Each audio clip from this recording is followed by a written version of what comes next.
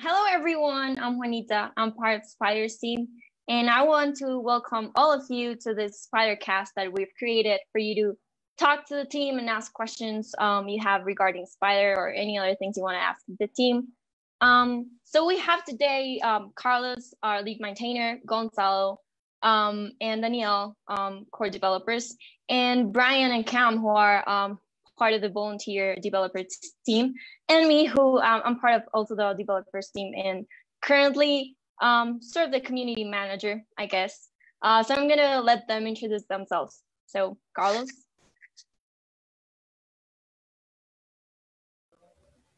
Hello, hi everyone. We're very glad that you're here participating in this event, and we really hope that you enjoyed this time with us. We plan to share what have been working on, and especially to introduce the several members of our team. There are some volunteers here and others that most of us are working for Quanzai right now. And let's make this a great event. Okay, Gonzalo, would you care to introduce yourself? Hey, hi, I'm Gonzalo. I'm part of the core developer team of Spyder. I've been working with Spyder for the past 4 or 5 years. 2 of those as a volunteer, and 3 of those, like 4 of those as a volunteer, and 1 year actually for full-time working on it. Currently, I'm working on improving the API for plugin extension with Spyder, and I'll tell you more about it later on. Hello. Okay, Danielle. Hi everyone. My name is Daniel Albit. I am currently working also through Quanzai in Spyder as part of the core development team.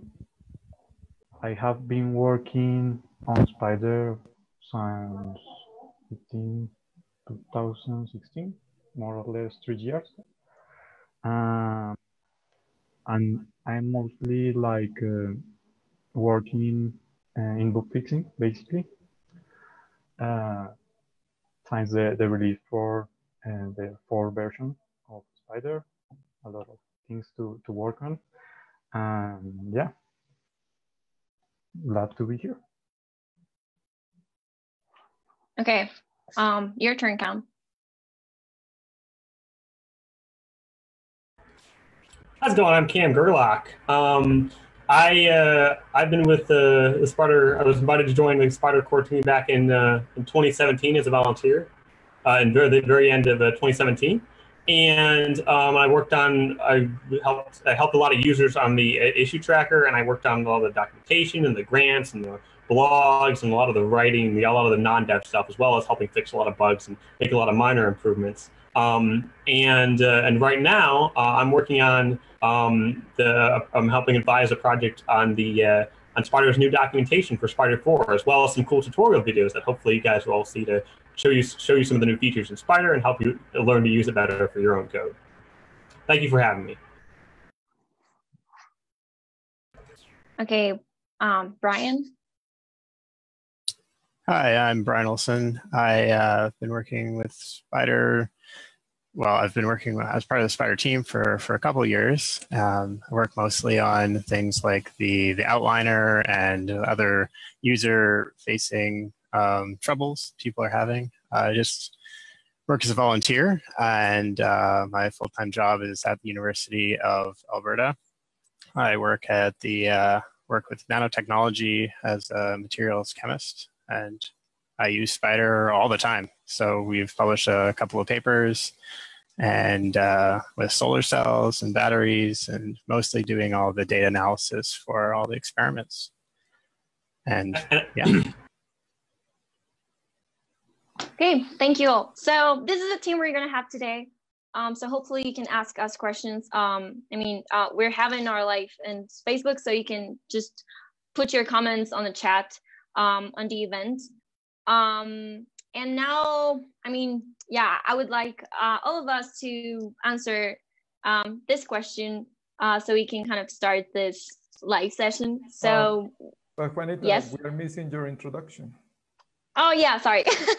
So I'm Juanita. I'm part of Spyder developers, and I've been working in Spyder for about a year and a half. And currently I'm working on a project kind of improving the documentation for Spyder, so hopefully you'll get to see that soon. And I'm also in charge of the social media. So yeah, and that's it. Okay, so now the question. So what is the thing that you like the most about working at Spyder? So we can start with Carlos again. Okay. Well, I forgot also to introduce myself, but probably most of you know me already. I'm Carlos Cordoba. I'm the maintainer of the Spyder project. I have been doing this job since 2013, mid-2013. I joined the project in 2010. I have been, I like the project a lot when I found it.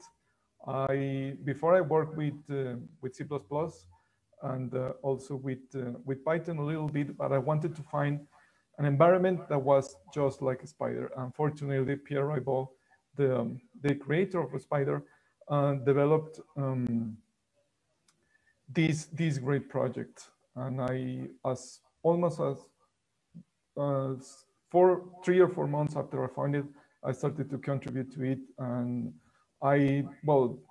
if you knew Spyder from those days, we hosted our code on Google Code, which doesn't exist anymore.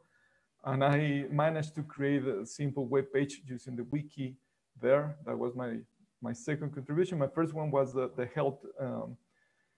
The way that the help pane shows doc strings using Sphinx as a web page. That was my first contribution. It took me like a month to do it. It was a lot of work. I almost threw the towel during the process. And regarding the question, I really like to work in Spyder because I want an environment like Spyder, and an environment, an IDE that's specifically focused on scientific computing, and that is also developed by scientists and engineers. So my background is in physics. I have a bachelor and a master's degree in physics. Right now, I'm trying to finish a PhD in industrial engineering. And I work with Mathematica a lot of years, like for five or 6 years. I did my undergrad thesis with Mathematica. And then I really like it. I like the integrated aspect of it. But after working with C++, especially, I prefer to do my job in IDEs instead of in the notebook interface. And fortunately, also, I met with Fernando Perez in 2010, and he was a great influence on my professional career. We had a very brief encounter, but still, I appreciate it a lot. And thanks to his influence, I started to contribute to Scientific Python in 2010. As I said, I have been doing it since. I really was not expecting to become a maintainer. It's way more work than I expected, and probably no one knows the amount of work that maintainers have to do to keep projects alive and also interesting for users. But I'm still doing it every day, and I like it a lot. And especially now that I'm part of Quantsite, thanks to Travis Oliphant. And I'm being paid to do this. I'm really happy with doing this. Thank you, Carlos. Okay, Gonzalo, so what's what you like the most about working with Spyder?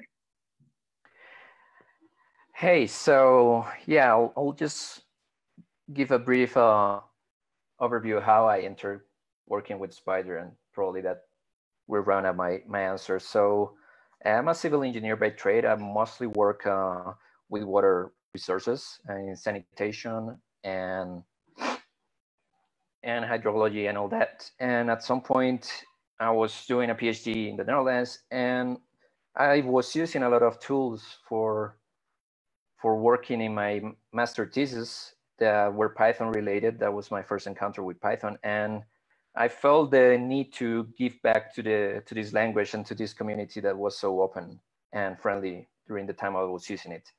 So I started looking for projects. At that time, I wasn't using a Spyder. Actually, some friends of mine were using it. So they told me about it, and I started looking about projects I could contribute it. And I saw that Carlos, well, that was the maintainer, was Colombian. And I said, hey, maybe I can join this project because there's a fellow Colombian in there. And that's basically how I started working with it. And then I started using it more for my personal projects in civil engineer. And coming back to now, like what I've enjoyed the most working with Spyder all these years is I get to use a language that I really enjoy using, and I use it for most of my personal projects and work projects, which is Python, of course. And basically the idea to be able to shape an IDE to do the things that you need to do on your work or the things that people ask you to do, I find the process very refreshing, finding out ways how to get something that works as someone expects. So yeah, so basically the aspect of creation, it's what I enjoy the most. And during this process, seeing the project evolve, like little by little, like Carlos said, like at the beginning, it was hosted at Google Code. At that time, I didn't make a contribution. Later on, it moved to Bitbucket. And I think I did my first, or tried to do my first contribution over there. And finally, we moved to GitHub because it was the platform where all these scientific projects in the Python world and many other projects in the world were moving and getting a lot of traction. So seeing the project evolve and being part of that, it's really a lot of fun. So yeah, I'm still enjoying the process a lot. I get to work with very talented programmers and learn a lot. As I said, I'm not, let's say, a computer scientist or a software engineer by trade. It's something that I just landed to after working too much with coding, I guess. So yeah, that's kind of like what I enjoy. And cheers. Thank you, Gonzalo. Daniel, what's what you like the most about working with Spyder? Yeah, well, about that, I mean, probably I will say that it's partially, but it has been like partially like a place where I can learn a lot. When I started like contributing with to Spyder, when like Carlos contacted me, I didn't know much about like the project or even the language Python. And yeah, it has been like this opportunity to learn and to be able to also like to interact with a community in some sort of sense and be helpful to others. And yeah, and I really like this way of development of software in the sense of open source. And yeah, I mean, just to keep simple things, I like to help, to be helpful, and yeah, sometimes like or stuff like that seems like the most enjoyable like kind of programming for me, I guess, to have a problem and fix it. And that's it. Yeah, simple like that. Thank you. Okay, Cam. Yeah, so I guess since others have been sharing a little bit about their background and how they got into Spyder and what got them into it and then why they do it now, I guess I'll do the same. So I'm actually currently a NASA-funded researcher here in the U.S.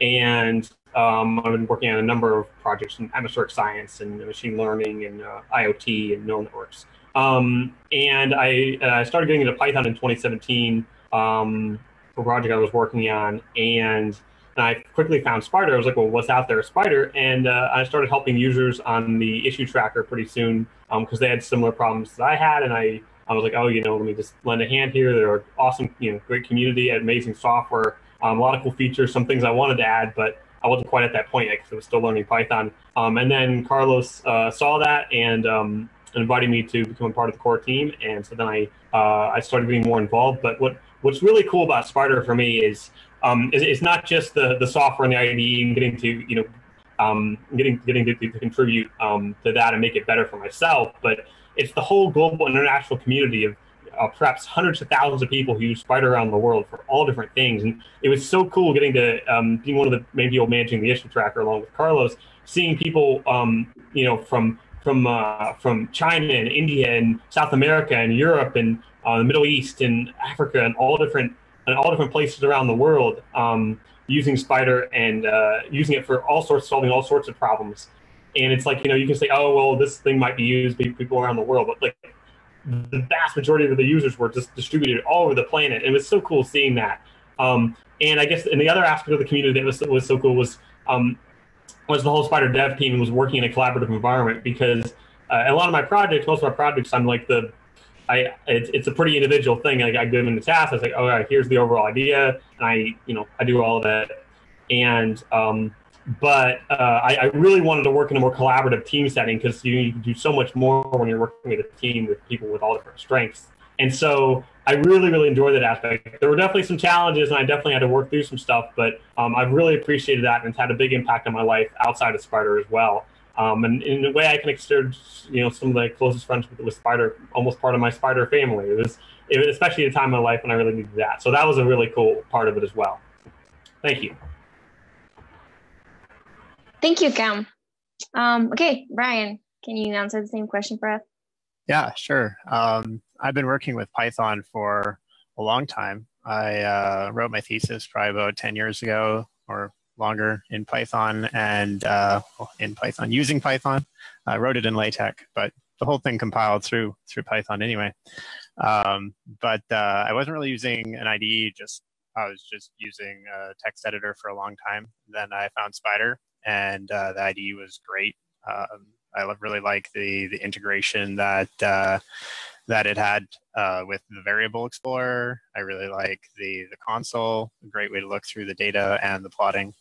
Some of the things I really like about working with it is that it's written in Python. So I started off Python and open source, and then I'm able to continue to contribute to something a bit bigger, just to keep challenging myself and learning how to contribute to a large project and to be able to make the commits and testing and patches. It's just a really interesting, challenging project. And considering that I write everything in Python anyway, and the IDE is written in Python, is just really handy. So. Okay, thank you, Brian. Okay, I guess I'll answer the question myself. I think what I like the most about working with Spyder, well, first off is I think the challenge. Yeah, as Gonzalo, I'm not a software engineer or a computer scientist. I'm a mathematician. So yeah, my previous knowledge, it's quite different, but it's been a challenge for me, and I've learned a lot through the process. And I definitely have liked also working with a team and kind of being part of a community that's not only a Spyder, but yeah, the Python open source community. I think that's been great, going to conferences and kind of know people that want to help others and work in team and kind of contribute to do something great. I think that's what I like the most, and what I've been why I've stayed here working in Spyder. Okay, so before we go to answer some questions from our users and Facebook, I want to introduce a special guest that will be joining us today, but I want Carlos to introduce him. So, Carlos. Yeah. So this is a guest that has been working with us for the last year. He has been very important for the team and for the work that we have been doing. Probably not so many of you know about him because he has been working behind the I don't know, the curtains. I don't know if that's an expression in English. And I'm really happy that he's joining today, and he's Ralf Gommers. He's the maintainer of Numpy and Scipy, and he's also the director of Quantside Labs. So welcome, Ralf, today. All right. Well, thanks for having me, and thanks for hosting, Juanita. And yeah, great to see everyone here. Nice. So, Ralf, can you tell us a little bit, or our audience a little bit, about the work that you have been doing in Quantside? Sure. So I'm directing Quantside Labs, which is the what we call the public benefit division of Quantside. That kind of tries to support all the open source projects in the PyData ecosystem, and Spyder is one of those. So there's lots of people involved in Quantside Lab at the moment, about 25 maintainers, among which 6 of whom work on Spyder, either part-time or full-time. And my role is trying to enable those maintainers to work on Spyder, also to help get funding, and basically supports the team in any way that I can. Thanks, Ralf. So for the rest of us to know, Ralf was really pivotal for Spyder to find the funding to finish Spyder 4. So at the end of 2017, me and my team in Anaconda were let go because of a restructuring inside the company. So during 2018, we had a hard time trying to continue with the work. I was doing it voluntarily, and Daniel was helping me a little bit. We also were very fortunate to get an Unfocus grant scholarship to keep working on Spyder, but we were in a pretty hard place at the end of 2018. Fortunately, at the beginning of 2019, 2 companies started to contact me because they wanted to add some features to Spyder, and if it were not for Ralf and especially the concept that he developed that is called community working orders, we hadn't been able, or at least I hadn't been able to accept those contributions, because I'm not an accountant or a legal person, and especially trying to deal with those things from Colombia and receiving those funds from the outset is very, very hard. So Ralf, if you want to, our audience, to tell us a little bit more about this concept of community working orders will be great. Yeah, sure. So there's in general this mismatch between how companies work and how open source communities work. In particular, like open source communities that are completely driven by volunteers, right? Because typically all they have at the beginning is a bunch of people that come together and they have a GitHub repo that they collaborate in, and they have a website, and that's typically about it, right? So if you're a company and say you want to use Spyder or extend Spyder, and you need something, right? Your first instinct as a company is not like, let's go and open an issue on the issue tracker, right? That's not how companies are used to working with. So what they would like to do is pick up the phone and talk to the person in charge, but there might not even be one person in charge. Now for Spyder there is, that's you, but that might not even be findable, right? And then the more sticky part often, once they found that person to talk to, is even the way companies go about doing business is typically like, they want to sign a piece of paper with hard guarantees about what's going to happen exactly when, right? And that doesn't quite match with how open source works, right? First of all, there's so much going on. There's so many users that all want, a different thing. So it's hard to put things on a timeline, especially if you're a team of volunteers. And more importantly, like, it's very hard to say like, hey, you pay me for this feature and I'm going to push this feature in. Like, there's this consensus driven project, process where, if someone proposes a feature, basically anyone who had a GitHub account is free to comment on it. So usually there's some lively discussion about bigger features, and it may turn out that it's not a good idea, or it ends up being different. So the community work order is kind of trying to find this balance. So there is a piece of paper that companies can get past their purchasing departments, and it kind of gives them some guarantees about at least the best effort, but it also makes them understand how these communities work. And because at QuantSide we have a lot of experience with both working with communities and working with companies, we kind of very well placed to kind of facilitate those conversations and make sure that in the end this works for everyone, and companies can somehow achieve the goals that they're interested in a way that respect the community processes, because those have to take priority. If the community in the end doesn't want something or feels like they're forced to do something, that's never a good thing. Yeah, that's right. I mean, it's especially difficult to accept these contracts from companies that are willing to respect the way that open source is developed.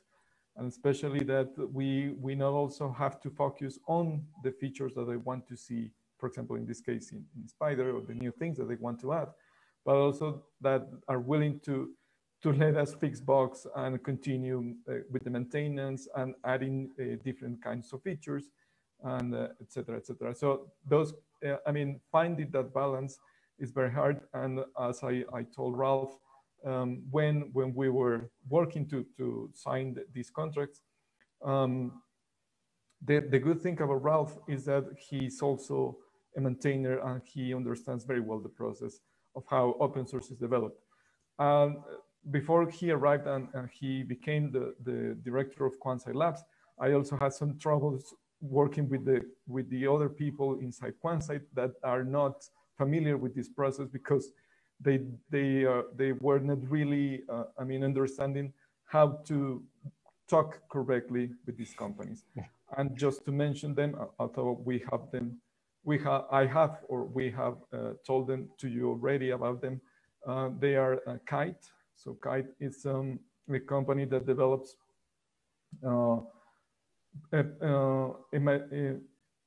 it's like a product that provides better code completion for IDEs and editors.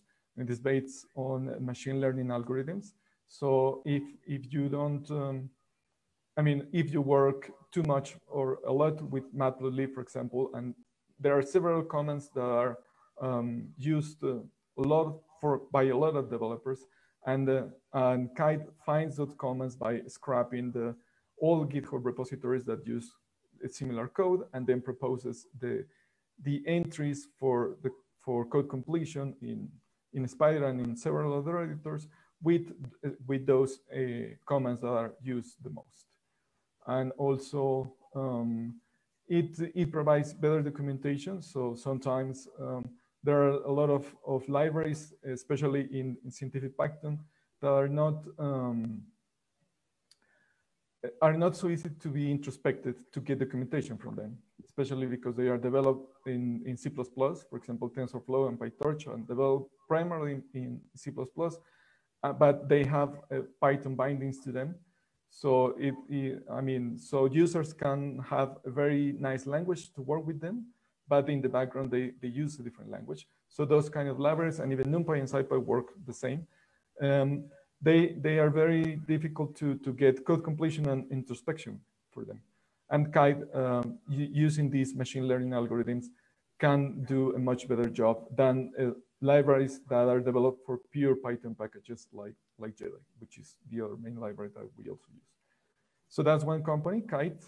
And I have to say that the development process with them and this community working order work very, very well with them.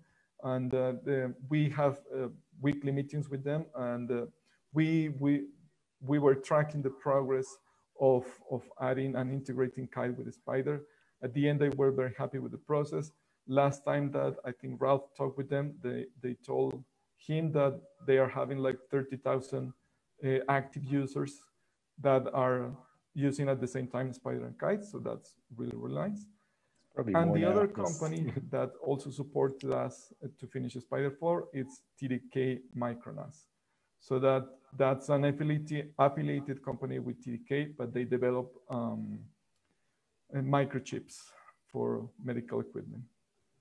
And they also want to extend Spyder to test the microchips in a very special way.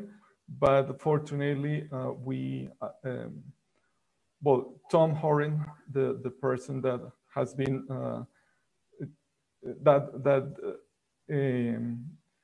hired us to work in several aspects of Spyder that needed. He also understood very well the way open source is developed, and he has been very supportive for the process since we had this community working order with TDK. I don't know, Ralph, if you want to tell us a little bit more, especially about your work on Numpy and Scipy, how that work is going. Well, I don't want to detract from the main the main topic of this this but live conversation, but yeah, I've worked on Numpy and Scipy for more than 10 years, and actually, well, I'm also a Vim user, so I haven't used Spyder to work on Numpy and Scipy a lot, but I've used Spyder a lot in my day job as well. So I've worked for several years in a semiconductor industry, and Spyder was extremely valuable to me there. I didn't know that you use the Spyder too. You haven't yes. told me. Yeah, in terms of, I think the working on Numpy and Scipy in a way, it's probably it's a very different topic, numerical computing or graphical user interfaces. But the process of maintaining such a heavily used project it will be very similar. And when at some point it probably doesn't matter anymore if you have like 1 million users or 40 million users. There'll be a lot of people sending you a lot of bug reports and feature requests. So I've been very interested in following along with the Spyder development and seeing how new features get introduced. And once in a while, a feature doesn't quite work out, and then there's this avalanche of bugs, and the whole team is scrambling to get a bug fix release out. And it's very recognizable, but it's also great to see how it works. Nice, thanks, Ralph. And I'm also glad to tell you that we are about to sign a new contract with TDK. So they are going to support us for 1 more year. And so the whole team will be hired by Quantsite for at least 1 more year. And right now, most of us are working also on other projects inside Quantsite. That's also very good because, well, I mean, the kind of skills that you can acquire with Spyder are not so much in demand these days, unfortunately, because Spyder is a pure desktop application, and most applications these days are for the web. But still, and that's now that I mentioned it, that's a very important point about the Spyder, and one that even if it's really hard to maintain, I'm really happy about it, and that is that we want to be, and we still want to be, a desktop application. So the desktop is much richer and provides way more possibilities than a web application, at least from my point of view. Yeah, honestly, I don't know that many developers who prefer to work in a web application. Yeah, sure, but still, I mean, the good thing about the desktop is that, for example, the integration with the file system and allowing users to work with their data inside their own computers or even in a cluster, but you have the possibilities to have access to your own data and not have to upload it to the web or sharing it with a cloud service or something, or things like that are some things that motivate me to keep working on Spyder, keep maintaining it, because there are very few products that are similar to Spyder, I mean, the one that compares very closely with Spyder is our studio, and which is also other than that, popular. the other IDEs are not so well oriented to scientific computing, and that's another thing that also keeps me motivated to maintain Spyder during these years. For sure, Spyder occupies this very nice niche. You know, it's almost the ideal tool for, like, you know, people that are scientists or engineers and, you know, just want to get their problem done without being distracted by lots of software engineering things that like a fancier, like, you know, IDE with more bells and whistles, like, kind of almost just bothers people with. So it got the right features and not too many features, I think. Yeah, that's true too. I mean, the good thing that most of us, as you saw in the presentations, are not software engineers by training, is that we really care about the way scientists and engineers work, and we try very hard to provide things that we know as also scientists and engineers that we need to do our work. So, for example, and I'm not trying to bash other IDEs or anything like that, but most IDEs are focused on professional software developers that need very specific things and a very, very specific way to work. And we as scientists, I mean, our workflow is completely different from them. We usually are exploring libraries and trying to understand how to use specific algorithms, and then we need to try and iterate very quickly in a console how those algorithms work, then produce some data, analyze that data, and repeat and repeat and repeat. And that's something that we have tried to provide to our user community. And it's a workflow that perhaps is not so easy to adapt to for other IDEs. But since even Pierre is also a physicist by training, so he created this IDE with that specific goal in mind. And as when I found it and when I became a maintainer, I tried to keep developing our main product or IDE in that same vein. Yep, I know what you're talking about. I'm a physicist too. There's lots of labs physicists that, you know, that in the end found writing software more enjoyable than doing physics. That's true, and that's also what motivated me to start working in Spyder, because I mean, since my undergrad thesis, I have been developing simulations for my work.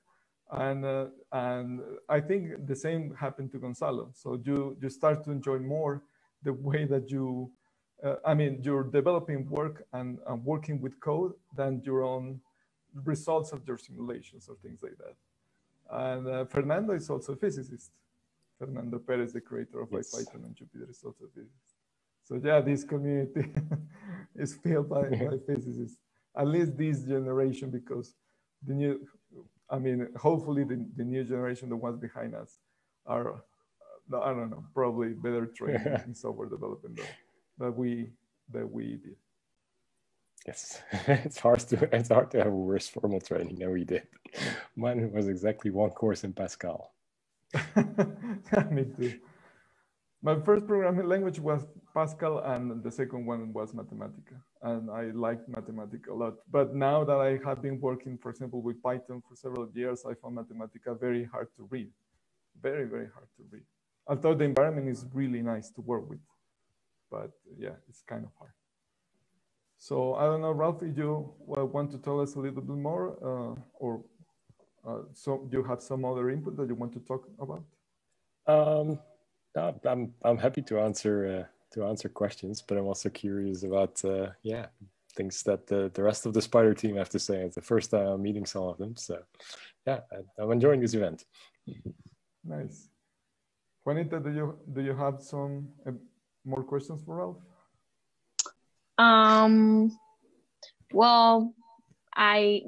Maybe would you care to answer this question, because I saw one of our users was asking something. So maybe it says, for someone who wants to contribute to the project, knowledge in which technologies, libraries, platforms are preferred. So what would you like? What would be your intake on that? Maybe not only on Spyder, but maybe on any open source project you can think of. So what would be preferred, but not in terms of specific technologies? Yeah, like what libraries and platforms? I guess he's asking, yeah, like what libraries and technologies are preferred for us that we like contribute to the open source projects. Ooh, okay, I'm gonna have to interpret that question a little bit, I think. Yeah, you certainly just interpret it as the way you want. It's okay. Yep.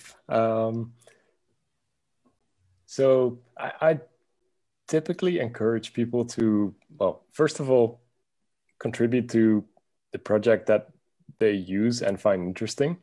You know, don't just pick a random project because it seems like, you know, it's a trendy project. Seems like it's something that you personally are enjoying interacting with. Then I also typically tell people to look at kind of the governance of the project and prefer to contribute to community-driven projects. So if you look at Spyder, it has a very healthy community with developers and contributors from all over the world, and it's not like a corporate open source project that just, you know, has the open source license that you want, but not the diversity in terms of people and locations and stories in life. And then I guess some people contribute just because they want to help, some because they want to learn something. They're all valid motivations. So I think pick what you enjoy. Okay, I would like also the opinion of our volunteer developers for this question. So Brian and Cam, do you have any opinions on this question? Brian or Cam? Hi. I saw the question. This is a question from Christian, I think. The question is, hey guys, great work on Spyder, fantastic. Quick question for someone who wants to contribute to the project, I guess Spyder, knowledge in which technologies, i.e. libraries, platforms are preferred. Going back to one of the things I said earlier, the great thing about Spyder is it's basically what you're already using in Spyder. You could develop Spyder inside Spyder. So it's written in Python. And it's using the Qt toolkit, which is a great way to learn to get into GUI programming. And I mean, that's why it's so easy to get into for lots of people, is because as a user, you kind of know the coding that you need to know to get in to contribute for the first time. The real big hurdles for lots of people are getting into the GitHub workflow, but there's some really good guides on the Spyder wiki to help through that, to be able to get the project, see if your new code works, and to be able to finally submit that pull request so that we can get it looked at and reviewed. It's pretty great for that because the whole thing is written in Python. So. Okay, thank you, Brian. Cam, do you have anything to add? Maybe to. Yeah, I mean, basically, I think Brian really covered everything that I would have said. The great thing about Spyder is it's not only for Python, but it's in Python, and again, like you're already familiar with most of the non-GUI parts of it. It's just the Python you know and love, and then of course Spyder relies heavily on the rest of the Scipy stack, the PyData stack, Scipy, Numpy, Matplotlib, Pandas, and if you're familiar with those libraries, which is likely what you're already using in your work, then you can help with Spyder. The GUI stuff is probably for me as a volunteer developer coming in, that took the most learning, and then the unit testing.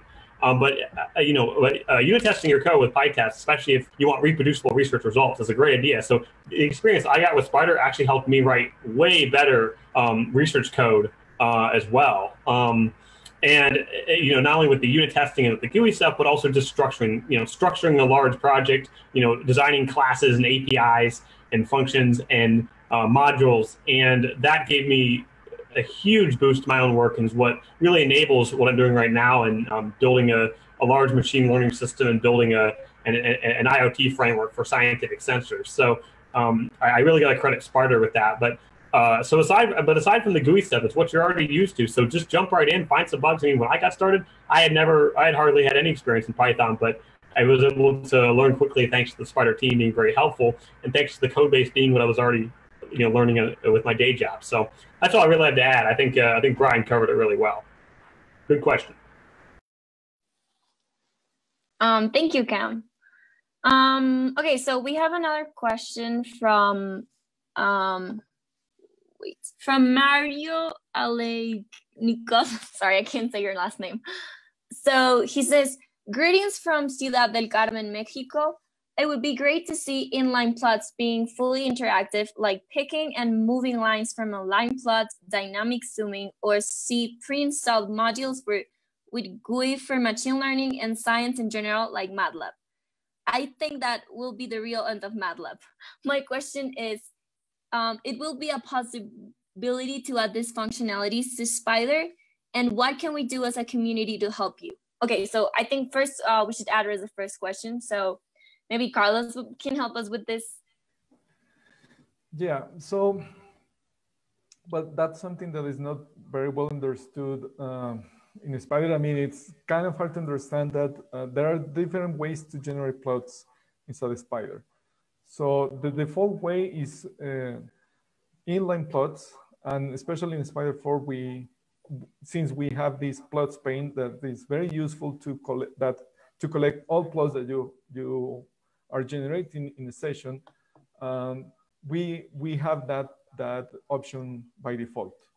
But if you go to our preferences window and go to the IPython console entry and then graphics, you can select a different backend. So the thing is that matplotlib, which is the library that most scientific users in Python use to generate plots, has different backends. So backends means different ways to generate your plots. And one of them is inline, and the other it's called, well, we call it in our preferences automatic, but it really depends on the graphical toolkit that you use to generate plots. So if you go to that entry, that, well, we will put it in the video link for later on, so you don't have to remember it. You can select a different backend, and if you select automatic, then plots will be generated in a new window in the same way as they are generated in MATLAB, and then you will have the possibility to zoom them, to pan them, and to work interactively with them. So yeah, we already provide that possibility, but you have to change the backend. So right now, since that option is kind of hidden, it's not so easy to find it. We're thinking to add it to the options menu of the plots pane. So each pane has an options menu, which is like the 3 bars, or what is called the hamburger menu, in the top right corner. So if you go there in the plots menu, in a future version, hopefully in a month or so, we will add an option that will allow you to control if you want to have your plots inline or automatic. And in the case of automatic, then they will be generated in a new window, and it will be easier to switch among the two options. That's the kind of things that we find out when we receive feedback from users. And thanks a lot for your feedback. We will add that option for sure, because I think many people don't know about this functionality. Thank you. Okay, so there was another question there, and it's what can the community do to help? So maybe Danielle and Gonzalo that are not on screen, maybe they can answer the question. Hi. So sure, one common misconception we have with open source is that the only way you can help is by writing code. So if you don't write code, you cannot help the community or a project, and that's something that as developers of open source packages and maintainers, we constantly have to reiterate that there is a whole world of possibilities in open source how you can provide some help. So documentation is one of them. So probably since most of the core developers are really busy trying to develop new features and fixing bugs, we tend to leave documentation lag a bit behind. So this is a place where a lot of users can help a lot, either by writing tutorials, improving documentation that is no longer accurate, or even translating documentation to a new language. And on that aspect, Spyder right now has, oh, cat. Spyder right now has the projects set up on Crowding, which is a platform that allows us to provide a web interface to easily translate all the Spyder interface strings into any language that we want to provide. Right now, we have different languages. We have Spyder translated to Chinese, Spanish, French, German, Japanese. We have incomplete translation for Polish, Persian, what else? Russian, and I don't know. We have some more. So that's like a really important aspect of Spyder, is that we're trying to offer it in your native language. We know that although most of the documentation for scientific computing, for programming, is found in English, sometimes it helps that the thing that you're using is in your native language. So that's one way to help, contributing to documentation, contributing to translations. That's always a nice way of helping. Also, as Cam said before, one way that you can also help us a lot is providing feedback for users in the channels we use for interaction with them. So we have a channel on Gitter that is sometimes we are not as readily available as we would like to answer user questions. But if you're eager, motivated user of Spyder and you want to help us and help the community, you can join the Gitter channel. You can use your Twitter credentials or your GitHub credentials, I believe. And you can help us by answering questions and helping other users that probably have some issues that at some point you were facing. So that's actually that would be a massive contribution to the team, and something that does not require an expertise specifically in coding. So that's something I really want to reiterate is coding is just one part of the project, and there is a lot of things that we need help with. So even like Juanita is helping us doing all the social management of Spyder in all the different points of communication we have with Facebook, Twitter, and Instagram. But even then, if anyone was willing to give us a hand with that, with ideas or projects, that would also help us have a bigger outreach in the community of users and developers. So I think that is, let's say, a low-hanging fruit for anyone who wants to start contributing and is not a native English speaker. Is just help us translate, help us with the documentation, help us with tutorials. So that would be my advice to you. Thank you, Gonzalo. Danielle, is there anything you would like to add to the question? I think Gonzalo did like a very good answer to that. Also, maybe I could add, like, when you face like an issue or maybe you have an idea of something that could be nice to have, you can basically like write an issue in GitHub, in our repository, in our issue tracker, to share that idea and see if it's worth it of take the time to work on it. I think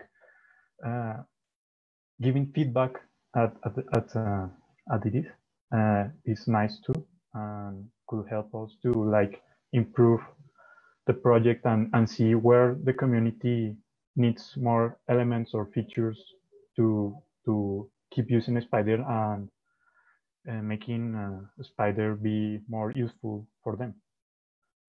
Yeah, basically. Thank you. Okay, so Cam was telling me that he has something to add, so please go ahead. Yeah, thanks, Juanita.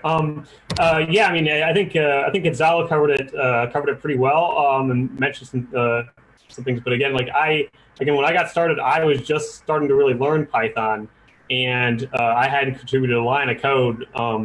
But I had help. I was just got started helping other users on the issue tracker, answering common questions. So we'd see the same question again and again, and so there were so many issues, and it was hard to find exactly. For users, exactly, oh, it's this issue, you do this, that issue, you do that. So I helped a lot with that aspect before I even really touched a line of code with Spyder. And I mean, that itself was like almost like a full-time job. I don't know how Carlos does it, but I'm doing that and all the other stuff he does for Spyder. But yeah, and of course I helped a lot with the code, but you know, I was still learning a lot about Python and that. And there was so many other things besides just the code that I helped with and others helped with. I mean, you know, you can help write grants and get funding for Spyder. If say you're in a research group and they use Spyder for a project, well, sometimes you can actually get grant funding to help support the projects that make your work possible. You can do, yeah, I mean, translations are a big one. Our docs are still all in English, so it's, you know, it'd be great to translate those in the future. There's, you know, we have all, you know, again, like videos, again, Gonzalo covered that pretty well, but there's, it felt like not even half of what I was doing was, but you can also contribute a blog post to our blog if you want to share a way in which you used Spyder in a really cool way to make a really cool project, or you want to write a plugin. You can also write plugins for Spyder because they're working on the plugin architecture right now. So there's so many cool ways to contribute. Also, I wanted to add that Spyder actually has, and you guys can you can follow up more with the Spyder team about that. But we actually have an open collective. You can help support Spyder's efforts, kind of like a crowdfunding thing. And that'll help fund more Spyder developers and fund more Spyder features. And a lot of the features in Spyder 4 were funded in part through the money from the Open Collective. So we really appreciate the community giving back to Spyder. And it's just such a cool thing to see everyone coming together and building a great IDE that helps, you know, hundreds of thousands of people around the world, and all free and open source. Thank you very much, Cam. Okay, so while we get more questions from users, I have a question for you guys. So what's some what cool real world scientific projects does each of us work on with Spyder? So I would like maybe 2 or 3 of you to tell me what cool projects you do like using Spyder, because I'm guessing you don't only work with Spyder, like on Spyder, but you work on Spyder. So maybe Ralph can start, because I think he has a pretty good answer for that. Oh yeah, so the last project I used Spyder on was when I worked at a company called ASML, and we're working on lithography machines. So you know, that's a bit of a niche term maybe for some people. So to say it simply, they're basically the machines with which you print computer chips. So they're these massive machines, like, you know, cost maybe on the order of $50 million. So if Intel builds a new fab and they want to, you know, make the next generation of CPUs with 10 nanometer technology instead of 14 nanometer technology, that's the machine they would use. So I would actually have, you know, prototype things, you know, for those next generation machines. And part of that would be in Spyder. Okay, maybe Brian or Cam can tell us about the cool projects they do on Spyder. Sure. Yeah, I work in a research group, so we do write a lot of papers. I do a lot of the data analysis, so working with block copolymers and batteries and solar cells. Lots of the figures in our papers are made in Spyder using Matplotlib. I've made giant, huge video overlays of angles of different BCP dots for a few of my papers with millions of dots, using up all my RAM. But I also do some, you say, like lab automation, I guess. So I've made actual equipment in the lab run on Python using Spyder as the IDE for it. They're self running applications, but I developed them all in Spyder. So just lab automation, automating data analysis, lots of the things that you need to run. So I have all the grad students using scripts that I write in Spyder to download their data automatically and plot the different data in the different way that they want. Recently, we've started using some of the machine learning backends to put together future experiments for us as well, which is a pretty cool thing to do. So with solar cells, there's so many different ways you can put them together and so many variables.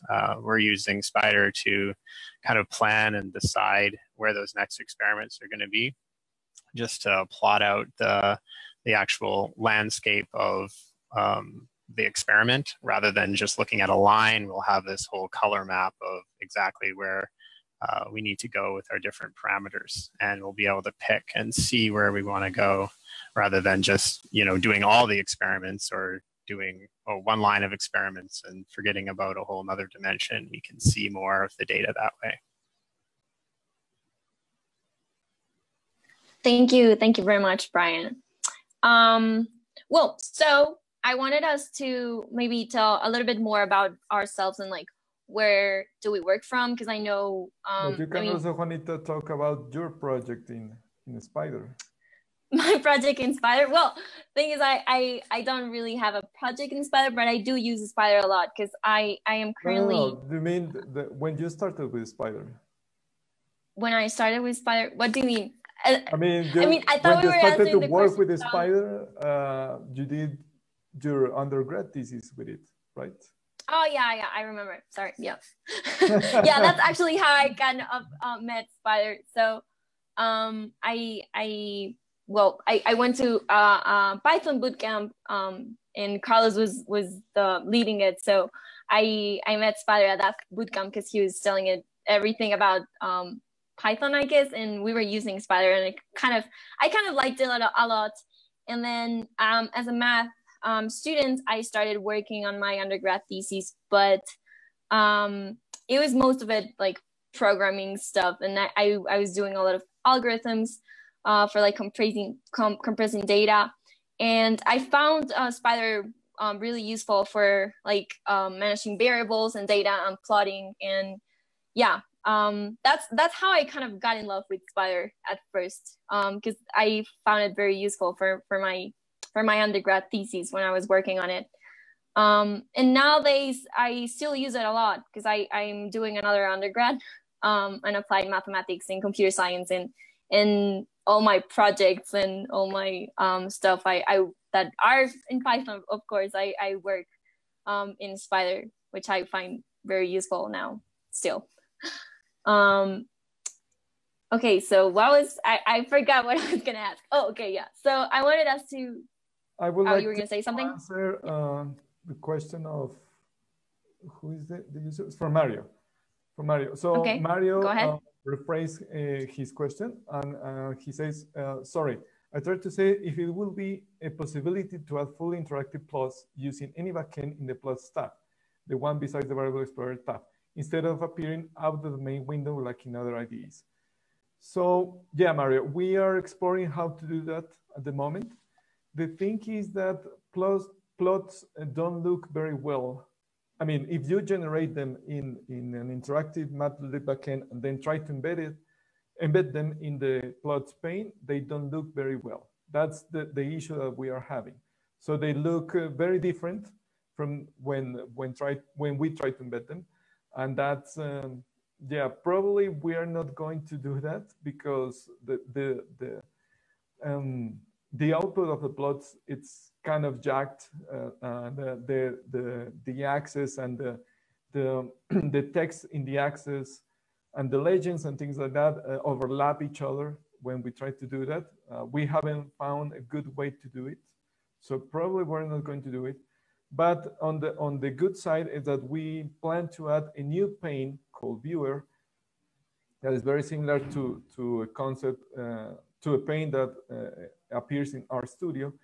And within that pane, you will be able to see interactive plots generated by libraries that have JavaScript output like Bokeh, Altair, and several others that provide only output for JavaScript or to be rendered in the Jupyter notebook.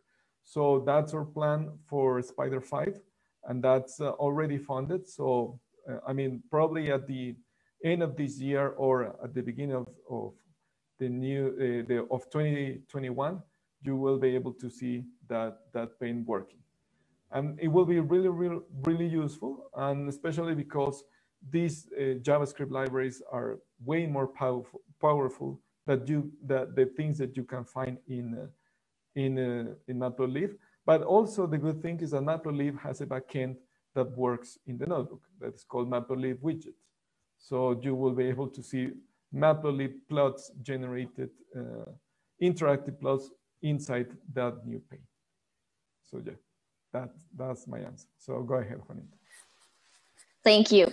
I was just going to say that it would be interesting to tell our users like where are we from and like where are we working from? Because I mean, one of the coolest things of doing open source is that we can do that from all the parts of the world. So I would like each other to tell us like where are you from and where do you work from, and maybe what other stuff do you do besides working inside. I mean, I know most of you have already said that, but just like real short.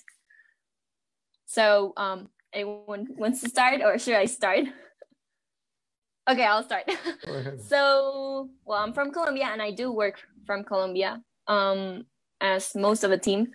And apart from working on Spyder, I'm doing another undergrad on applied mathematics and computer science, as I told you. Okay, I'll go next. So I'm also from Colombia. I'm working also from Colombia right now, and I'm trying to finish a PhD in industrial engineering, as I told you, besides my job as Spyder maintainer. All right, I'll go. I'm working from the Netherlands. Besides, well, I'm working from home right now. Like most of the world, I guess, get to go out for a walk or a bike ride once in a while. And if I get to code, I mostly work on Numpy, Scipy, PyTorch, and PyWavelets.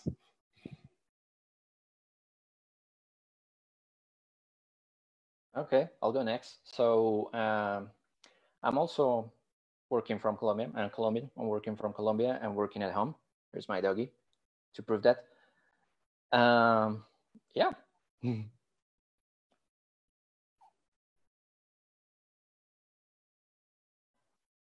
Ryan, Cam? Yeah. Hey, I'm just well, working from home. As I said, I usually work up at the university. But yeah, I'm from Edmonton, Alberta, Canada. So that's been working here for a while since I graduated. And yeah, that's the snow melted last week, so it's good here. Yeah. I'm from the U.S. In the U.S. in Huntsville and Rocket City, Huntsville, Alabama. I'm working here as a NASA-funded researcher on various machine learning and IoT projects. As an atmospheric scientist, not actually as a programmer, but I've learned so much from Spyder able to kind of dual hat. And originally from DC, but it's just so cool to see people from all around the world using Spyder and working with Spyder. So.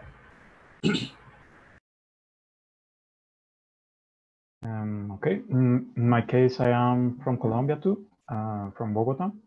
I am working too from Bogota. And I'm also a teaching assistant for a master course in the Universidad de los Andes here in Bogota.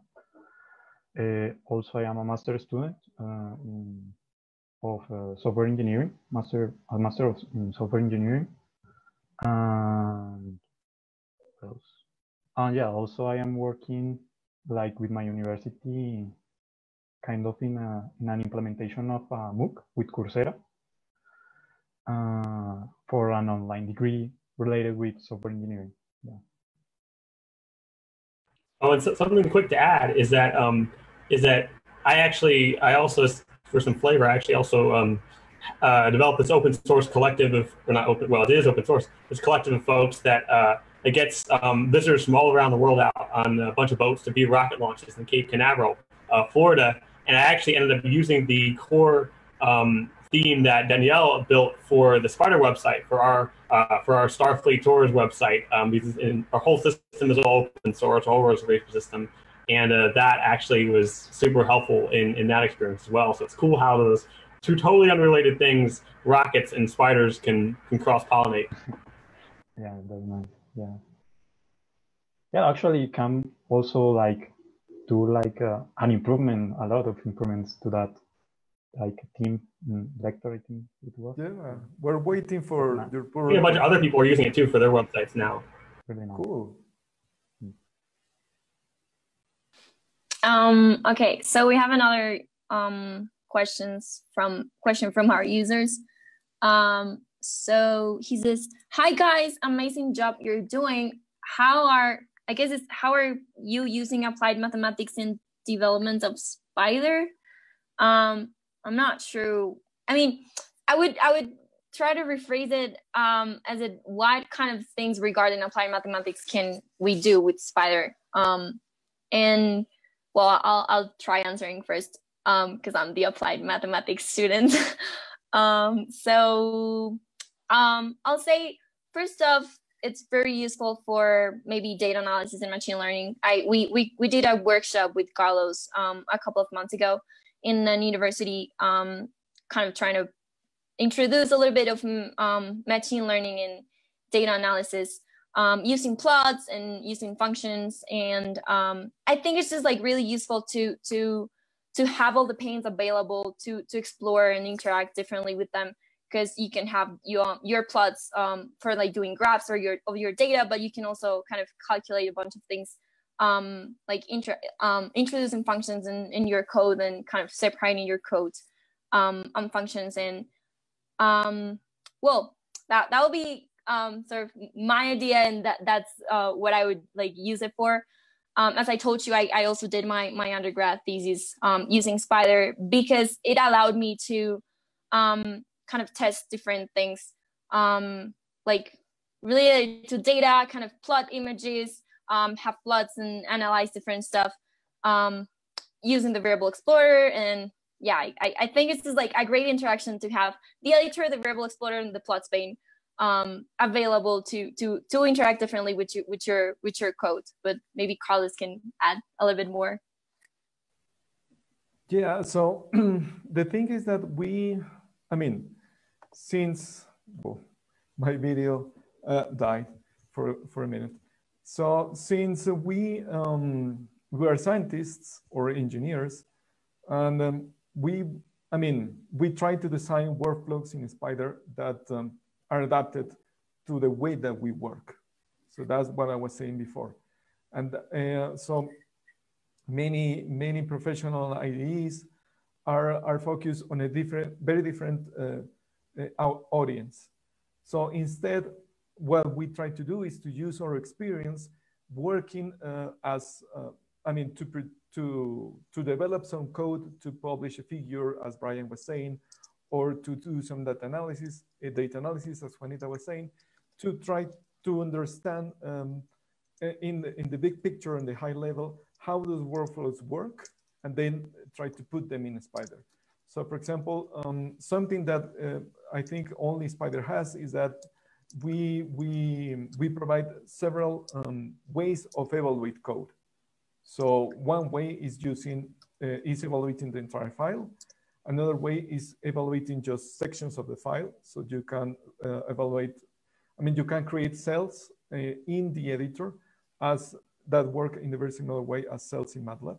So you can break your file by introducing comments of the form, just two percentage signs. And then your file will be broken up, and then you can evaluate each section separately. You can also evaluate a file outside Spyder in a different process.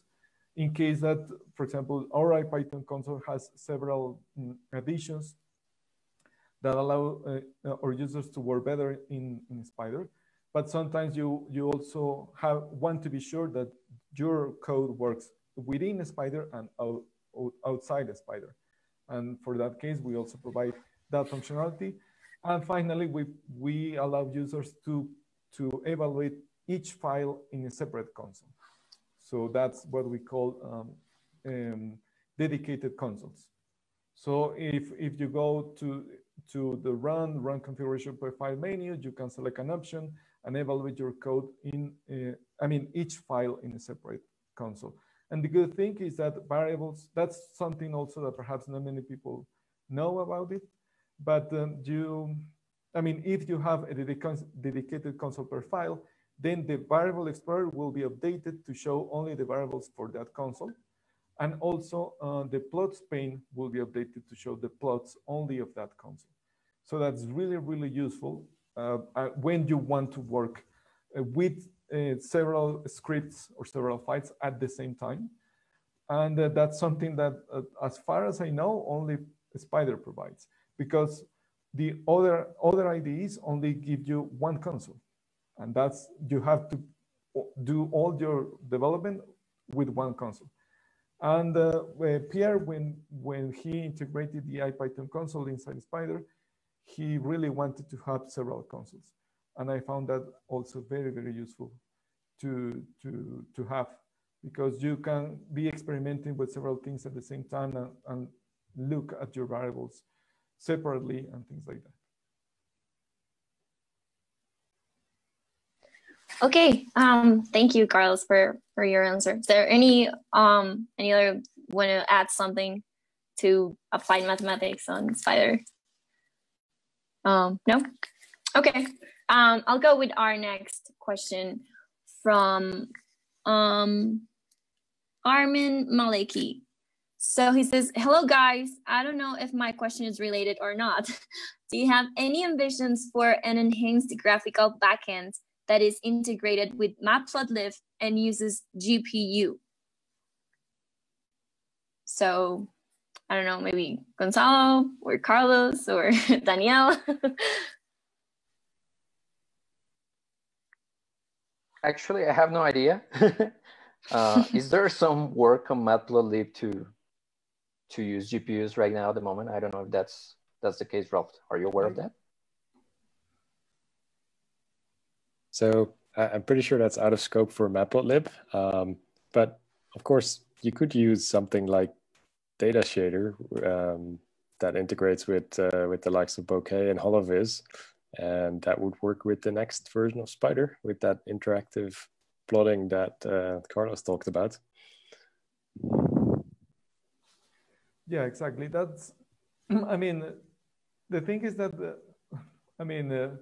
many people think that, we develop each project in a very integrated way. So perhaps, that's what it looks from the outside, but from the inside, each project is developed separately. So for example, we don't develop and we don't contribute directly to Matplotlib. We integrate with Matplotlib by providing this plots pane and things like that, but we don't create things for Matplotlib.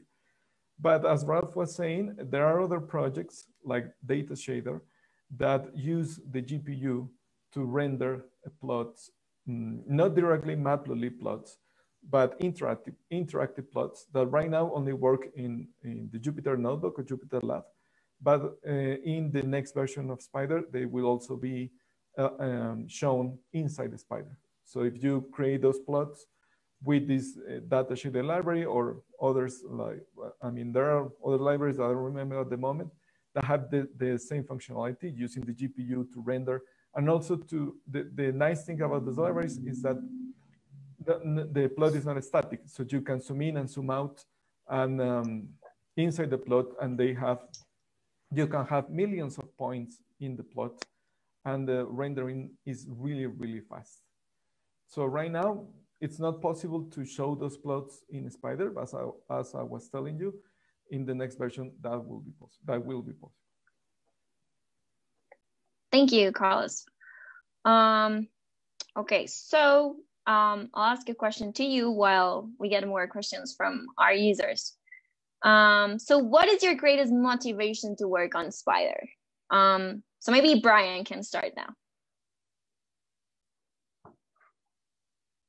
My greatest motivation, yeah. Well, I really just like working on the user experience. So there was a while there where I was just like coding in Python, and other people in the group were using other programs, whether they were, you know, costing lots of money or not. It didn't really matter to them.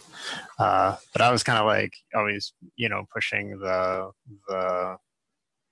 Spyder IDE, and you know, and I get a lot of feedback from people who use it in my group and things like that. So it's kind of exciting to be able to take some of their ideas or things that I'd never really thought about and try to integrate that.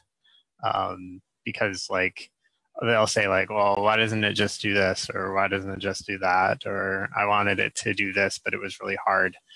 Just things that you don't always think about, and then trying to like figure out how that you could get the system to work better in a more smooth way for the user, just to be able to get more work done with the tool. Thank you. Okay, Daniel, I would like to hear your answer on this. Yeah, well, I will say that helping, it's like, I like help. I like to help. Yeah, that's basically. Also, maybe this, when you book fix something, you kind of try to find why this is happening. So if I can, and this process of acknowledgement of what is happening and all the like flow of why it's happening, how you can fix it and stuff is really interesting for me. If I can do that and also help someone that is facing like something like this issue or this problem that is maybe even being a problem that stops their work, or how can I say that, like yeah, at the end it will make the work of others that are using Spyder like, I don't know,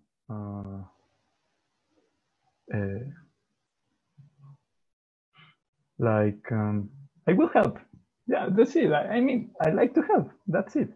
No, not too much to add to that. Yeah. Thank you very much, Daniel. Okay, maybe Cam, you can answer the question too. Yeah, sure. I mean, I already kind of touched on some of that in my previous descriptions, but I mean, but really for me, it comes kind of like Danielle said. I really enjoy. Well, I really enjoy two things. I really enjoy contributing features and improvements, especially with the user interface and with the user experience, to make things easier for users to, you know, do great science and do great work, and build awesome stuff.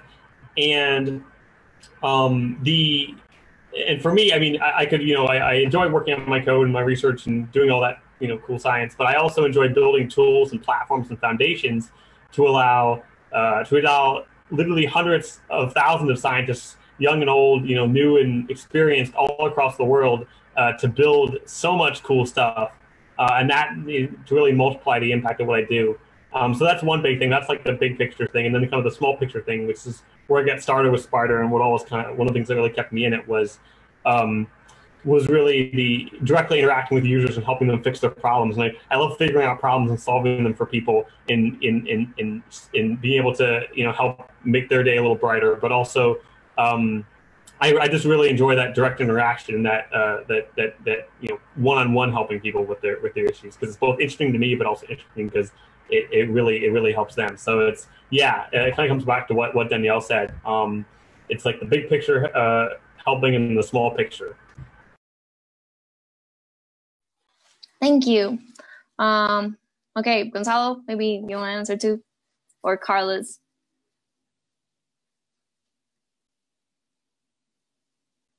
Okay, Carlos. Or okay, I'll go while you think about an answer. I think what motivates me the most about working in Spyder, it's, well, as Danielle said, helping people to kind of come up with a better tool that is useful for them in whatever they can use it. And also kind of thinking that Spyder is bigger than just the software, but it's a community that is connected to bigger communities, Jupyter, Numpy, Scipy, and all the Python community. So thinking that Spyder is much bigger than just the software kind of makes me wanna help and make the community grow and kind of be a little piece of the improvements of a huge kind of community of people that are all working to develop amazing things so that people can use it. So I think that's what motivates me the most.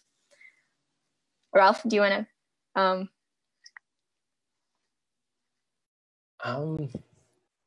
I think I concur what you just said, and I feel like, you know, whatever project I work on, I often end up doing the things that have a high impact if they get done, but they're kind of too boring, so they don't get done a lot of the times. Like you know, it could be like applying for funding, it could be, you know, working on the build system, or, you know, improving CI. But in the end, like that's what makes this whole ecosystem work better. And, you know, this kind of starting with a few handfuls of people and now grows to like hundreds or thousands of maintainers, and then, you know, tens of millions of users. That's, you know, I've enjoyed seeing that whole process, and it keeps being motivating. Yeah, thank you. Okay, so Carlos, are you going to say something, or do we just keep going? No, sorry. So what motivates me to keep working in Spyder is really to provide an interface like Spyder for users to keep doing their scientific working, their scientific coding development. So I mean, I don't have the opportunity to use Spyder too much in my own work, but in my last paper, I found it really, really useful. I mean, I haven't used it as a user for many years, but still having the possibility of exploring very quickly documentation and running my files very quickly and exploring a lot and going to the Variable Explorer and things like that, I found it really useful. And I mean, it could sound a bit strange, but I was really grateful, not just for me. I mean, probably, yeah, I put a lot of my time to maintain Spyder, but there have been many contributions throughout the years that haven't done by me. For example, Brian added the run cell command that I found very useful right now. I mean, I'm very grateful with him for adding him, taking the time to add it. And right now, for example, Juanita and Cam are improving our documentation. I found that really useful too. We have found a lot of bugs in the process, and we're trying to fix them too. But the effort was really useful. Danielle added the Object Explorer for the Variable Explorer. That was also very, very useful in my work. And Gonzalo also, for example, improved a lot the way that we show linting messages, the warning and error messages that we show in the editor, and the way that the code completion widget works. That has been a fantastic work. And all of those pieces together makes the experience, the experience of working with Spyder really, really nice. I mean, I know that we have received many bugs also during the last couple of months, about 800 bugs. That's huge for a project of our size. But that also shows us that people really want an environment like Spyder.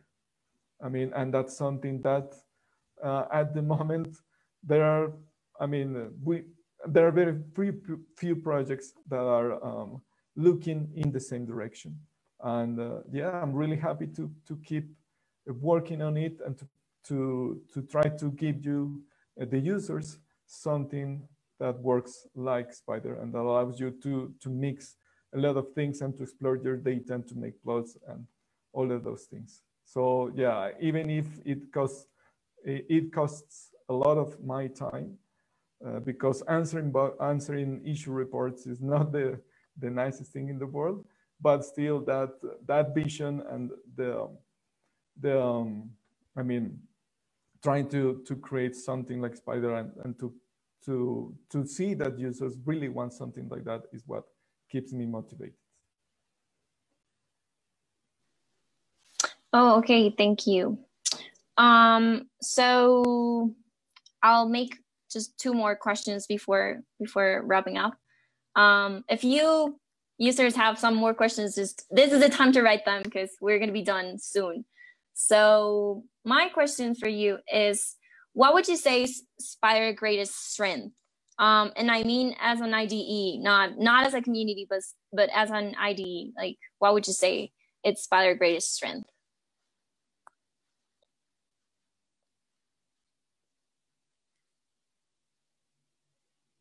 You can start, Juanita, with this one.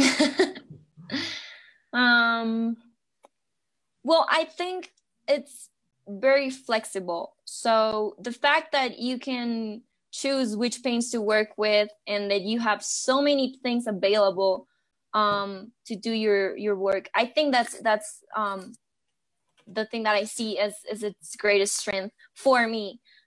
Because there's sometimes that I would like to use Spyder just for, like, I don't know, maybe doing a simple code and I can just use the editor on the console. There are some other more complicated projects that would need me to work with other paints. And I think having that flexibility between, choosing which paints to work with and kind of having all the tools available in the same IDE, it's the biggest strength, I guess, for me. I would like to know Brian's opinion also about this. Yeah, code cells. I really like code cells. From a user perspective, just the way I use it, different from someone who's writing software or professional software designer. I'm writing code that I'm going to use once. I'm going to get it to be repeatable, and I'm going to get it to do my data analysis that I need. But I need that interactivity. So I really like to be able to have the choice to run all of my code or run part of my code or use some data that I've pre-generated to actually then later on plot. So my whole code is pretty long, and it's all set up in hierarchies that all make my different figures. So I can run my data analysis at the top, and then I can run a cell that just makes figures. And it's just a really dynamic way to be able to do all of that sort of live inside an environment that really lets me just sort of explore more than just programming. Thank you, Brian. Okay, maybe Daniela can. In my case, I think I would say that you can kind of have a simple like editor and that's it. Even if you don't run anything, you can have like a error or syntax highlighting and you are good to go. Yeah, most of the time is the way I use Spyder when I am developing Spyder. And also I think for more like data or data science related things, probably the variable explorer is like this, like the main like pane you can have that actually enables you to see the data you are working with. Yeah, that's it. Cam? Yeah, I would say something that, and also something I heard from a lot of our users interacting with them, I would say Spyder's biggest kind of killer feature, at least in the past, has been the variable explorer. being able to interactively introspect not only the built-in Python types, not only data frames and arrays and series and all the other types of supports, but also introspect custom classes as well. So if say you have some custom class that encapsulates the data for your particular research, you can actually introspect that and figure out what's going on. And even functions and modules and anything in Python you can introspect with, especially with the new Object Explorer feature added to Spyder 4. And so that give scientists so many powerful tools to analyze and explore their data interactively without having to write a ton of code and having to remember a lot of matplotlib commands. You can trigger histograms and plots and actually interactively. And not only can you even explore your data, but you can actually manipulate it. You can actually edit your data frames in your arrays, just as if you were, say, in an Excel or LibreOffice, or in an interactive data analysis program. You can edit them right in the Variable Explorer without having to touch a line of code. So it's a super powerful tool. I actually don't use it as much right now because I'm working on some bigger projects, but it's by far the biggest thing I've heard users say, and it's really the coolest feature of Spyder 2, I think. Okay, Ralph, do you have any input on what's Spyder's biggest strength? So I think the biggest strength is the simplicity and the recognizability of the user interface. So, if I want to develop something in, whether it be Vim or Emacs or, PyCharm with like 10,000 little underlines. So everybody can have their preference, but when you want to show it to, your coworker who doesn't speak Python and isn't a software developer, it's often very valuable to even load it into, as a demo, to load it into Spyder, and people engage then with the thing you want to tell them rather than be scared by the interface. So I find that incredibly valuable.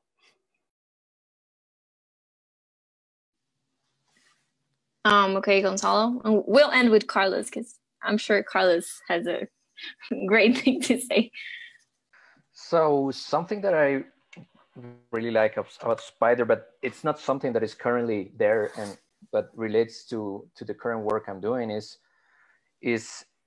being a Spyder written in Python. It should be super easy for users and developers to be able to extend it in a simple way. So what and this probably also answers the previous question of what I like or what motivates me the more of working in Spyder is being able to provide this API and this simple way for users to easily create a new thing for Spyder, be it a new panel that provides any new functionality that is specific to some domain. So I'm really looking forward to Spyder 5 and all this functionality that will be provided. And hopefully in this process, we will get more users to be able to develop their own plugins to extend Spyder capabilities beyond Python, because at this point, although Spyder is clearly focused in Python and is written in Python, in the future, we're looking to extend it to provide these facilities for other languages in the scientific space, be it R, Julia, C, Fortran, which is actually getting a bit of a renaissance with this project of Fortran Lang website that is trying to gather a community around Fortran. So I'm really excited about the work that will be done in that direction, and how I would like to see what users come up with in terms of plugins that enhance their productivity, their workflows, and make their life easier, and in that process make the life of other users much, much easier.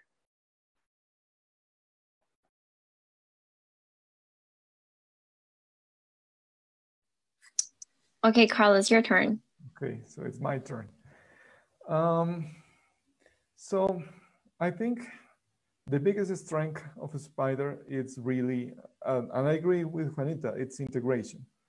So we have gone through great lengths to integrate with a lot of libraries and a lot of functionality that is provided by several projects. And I think that's something that, I mean, it's really hard to do, really hard to do. I mean, for example, the first time that we provided the data frame viewer in the Variable Explorer, I mean, during the first month, I remember that we received 3 bugs from people saying that they wanted to see data frames with 1 million rows. And of course, that was a block in Spyder, and I had to invest several nights trying to improve that workflow. And still, that's just one example. We integrate with the Sphinx for the help pane. We integrate with IPython for the IPython console, of course, with Matplotlib to provide this plots pane and the integration with the backend, and a lot of other libraries that are not shown in the interface. We integrate with them in the background. We have right now like 20 direct dependencies and more than 100 indirect dependencies, and that's huge for a small project like ours. But I really like to give users an environment where they don't feel the need to do their coding developments in several tools at the same time. For example, using something to process data and something to plot and something to run it, to run your code, etc., etc. So that's I think the Spyder's biggest strength, that it's everything that we think you will need as scientific code developers.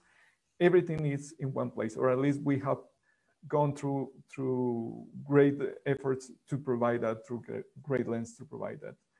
And another thing that we haven't had time to write the blog post about, but that came in Spyder 4 thanks to Quentin Peter, another of our volunteer developers that unfortunately couldn't make it today, is the new debugger. So we received a lot of complaints in the past because our debugger was very, very limited, and Quentin put a lot of time and effort to make it a lot better. And right now it works very similarly to MATLAB. So you can create plots, you can evaluate the code, but not just a single line code, but multi-line code in the debugger. The debugger is connected, of course, to the Variable Explorer, so you can also inspect your variables while you're debugging, which is really, really useful. And yeah, all those things are way better in Spyder 4. And I think that's also a debugger developed for scientists and engineers. So usually debuggers they work by just stopping at a point and showing you the stack trace of that point and what are the things that you would like to inspect. But in the scientific workflow, you want to inspect, for example, why my data frame doesn't have this column, or why the data that I want to have at the end of the script is not the same as at this point, or it's not working correctly at this point. So you can also generate plots at that point, and that's another thing that's really useful. And another thing is that you can evaluate code at that point. So you can not only inspect your validators, but sometimes you also want to run a little piece of code to better understand what's happening exactly at that point. So that's a debugger that I think you will be very pleased to use if you give it a chance. Okay, thank you, Carlos. So last question before we end this live session. I would like each one of you, and of course me, to give a short advice on someone who wants to start working on open source projects. So really short advice for someone to start working on open source. I'll start. Okay.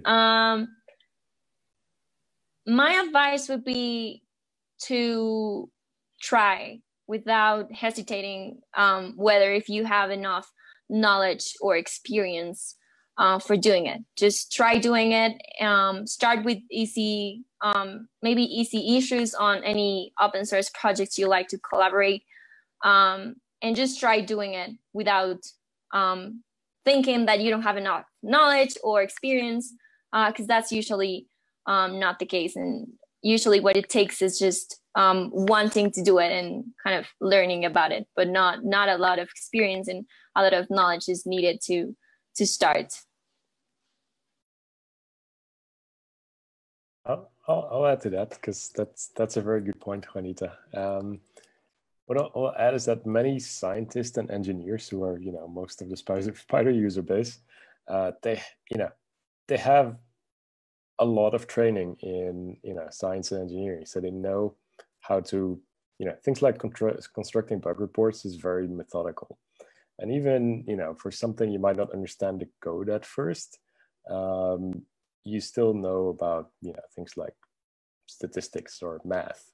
And that's equally valuable, because there are people who are good software developers out there who may, not, I do not have the time or the knowledge to, wrap their head around a complicated piece of math.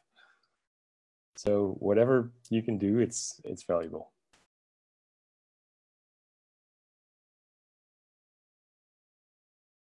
Yeah, so to add to the previous answers, I think one problem that I guess we see, or I have seen with people trying to get into open source, is that sometimes the packages that they are starting to use are already packages that probably have there are probably old packages. Let's say that if I wanted to start contributing as a first timer to Numpy, probably the barrier is a bit higher, because being such a stable project, the easy issues probably are already covered or have been solved at that point. So one way of contributing to open source would be just try to search for projects that not only interested you, but are relatively new or relatively young, because in those projects, there is the most possibility of finding easier issues to solve than in more well-established projects. So that would be one suggestion for people. And just as Juanita said, like, I remember just an anecdote of how I started. I remember the first contribution I made to Spyder over 5 years ago, I guess, around that time. It was a very simple thing. It was like when the cursor moved through the editor, I wanted the number to be highlighted in a different color. Not only having like a highlight region, but I wanted the number on the left to be white or dark.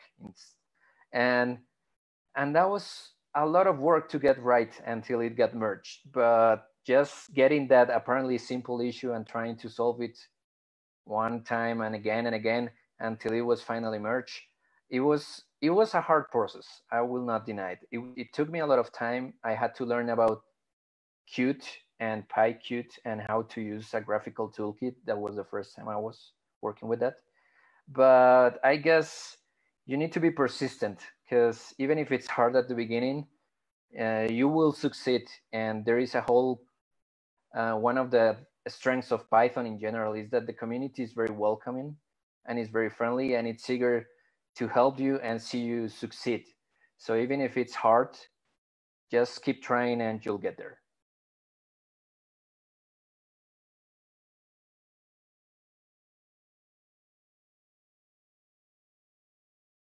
Yeah, I had a similar experience, just, coming from a science engineering background. I took some courses. None of them were on Python. But, contributing to open source, I've used open source for a long time, a Linux user for over 15 years, and just being able to see all the contribution from everyone, I just wanted to be able to pay it forward. And I saw that this was a good place that needed some help, and it was just interesting to be able to see the I don't even remember what my first my first contribution was, but be able to see that added to a project, and I was like, oh, that's cool. I did that little thing. Gives you kind of this uplift to know that you're helping out, and that other people all around the world are using that little thing that you did. Yeah, I mean, so for me, that's I think Brian hit the nail on the head for me. But and I guess also, so if you want to get started on a project, working on a project, um, so it really depends on your strengths and what you're really interested in doing. Because honestly, it can be a lot of work. It can be a lot of it's definitely not the it's has a lot of rewards, but it also can be a little issue can turn into a huge issue and turn into some big project and be a lot of time. But you have to find what keeps you going, what really makes you passionate about my working with open source. Do you really enjoy helping individual users? Do you enjoy working with code? Do you enjoy writing documentation or translating into your own language, or helping fund a project or helping with the social media? What really strikes your passion? What can you motivate yourself to do the next day, and what really allows you to get something out of it, and not just the project thing out of it? Because otherwise, you will burn out if you don't find your niche and find something that you really like. And it's also helps build work to your strengths and help most benefit the project as well in the long term. And that's kind of what I always had to keep finding. And don't be afraid to let those evolve as you learn more about the project, as you grow more and you understand more and you gain more experience. Don't be afraid to let that grow and evolve, and don't typecast yourself into one particular role. Oh, I can only do this. I have to do this, and it's 100% my responsibility to have to do this all the time. And I know that's something I had to keep constantly working on as well. And I guess the final thing is just is also don't be afraid to learn something new, though, because I mean, I learned so much from my experience with Spyder. I mean, I started not knowing much about Python, and now it opened so many doors for me as a researcher and in many other ways.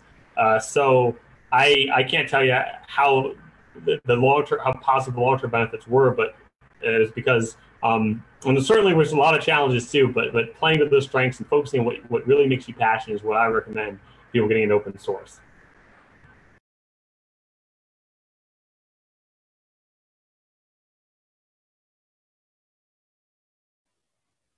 Daniel, do you want to add something about this? I mean, I think that everything has been said. I mean, I also kind of want to emphasize in the motivation, maybe. Like, probably it could be not too easy at the start to have like like the initial attempt could be kind of difficult, maybe, but at the end is like trying to offer you like I want to help. I want to help, and even if you don't know what you can do, probably in the project you want to contribute, someone will say like yeah, you can try to do this or that, even if not meaning that to go to the code and do something, but other things like Gonzalo and the others have said, like documentation or maybe helping with tutorials or something like that. Yeah. So I don't know. Basically that. Okay, so sorry. No, go ahead.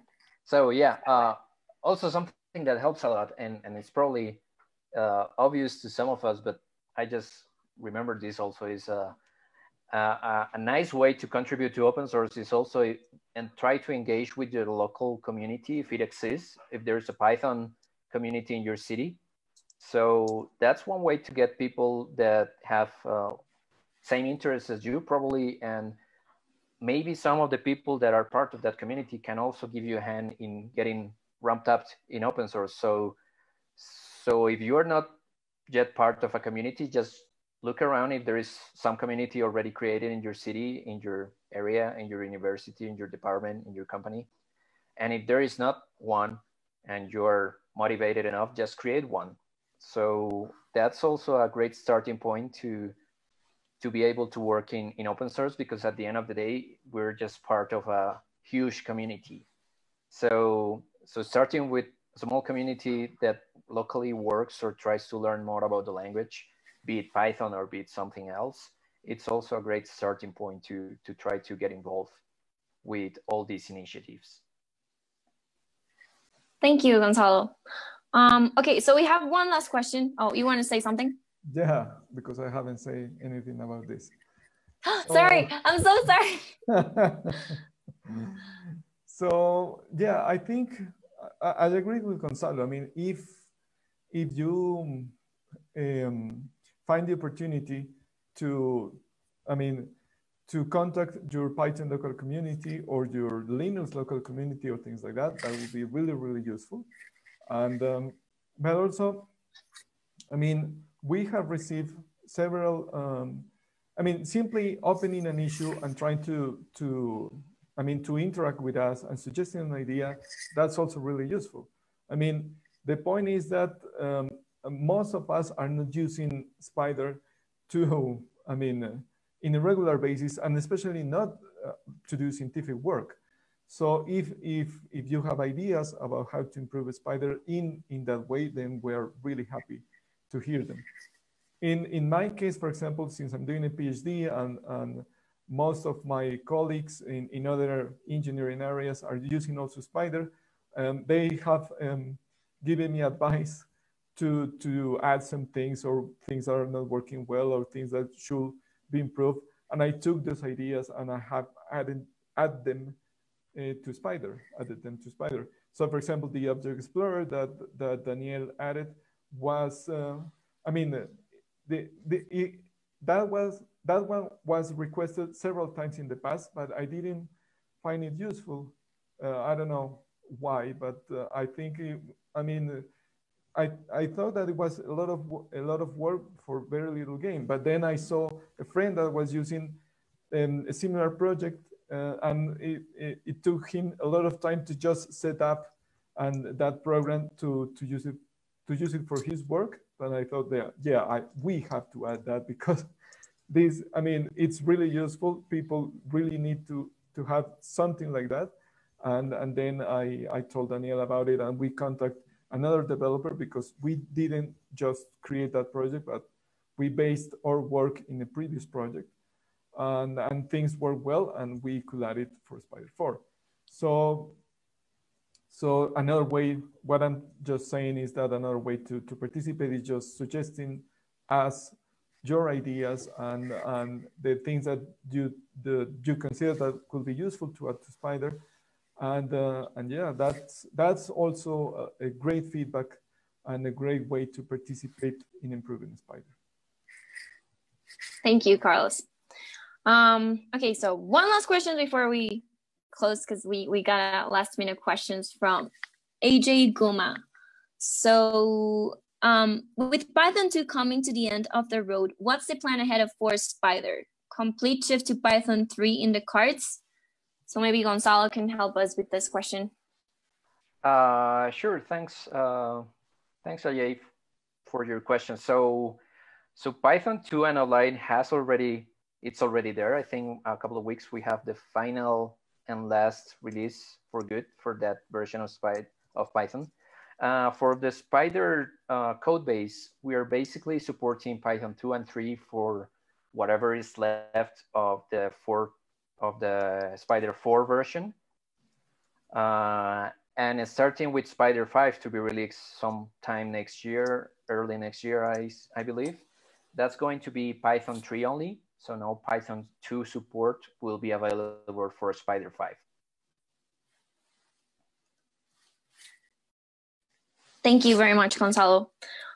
I guess we've reached the end of our live session today, but hopefully we'll have more in the future. So I want Carlos to make a special invite for you. Yeah, so we're going to participate in a podcast that is created also by Quansa. It's called Open Source Directions. And this podcast is going to take place on May the 1st at 11 p.m. Central Time. We will be posting publicity about it in our social media. So just for you to be aware right now about it. And in that podcast, we're going to talk about the new features that are coming in Spyder 5. And also we are going to take a look more in depth at the work that Juanita has been doing in the documentation project. And also another developer of ours was not being able to be here today, Stephanie, that she's going to talk about her work on Spyder Terminal. So you're very welcome to attend that podcast. It's going to be very, very interesting, I think. And we're going to enter more in the details of what's coming next in a future version and these other projects that I told you about. Great. I'll post our information for the podcast in all our social media so you can be all aware of the time and where to watch it and everything. But thanks for the invite, Carlos. Does anyone else want to say something before I wrap up everything? No? Oh, we're good? Thanks for coming. And nice to see some of your faces for the first time. Yeah. Yeah, so thank you all for joining us, and thank you to all the people that were watching and asking us questions. Hopefully we can do this soon, and we can answer more of your questions. Feel free to text us on our social media if you still have some questions for us. And I mean, we're a community. This is open source, so if you have any requests on any contents you want to see in social media, or things we can do to help you, feel free to text us. I'm on the social media, so you can text me anywhere, and I'll try to reach out as soon as I can. And thank you all for joining us. And I think that's bye. Thank you everyone for attending. Bye bye. A great weekend.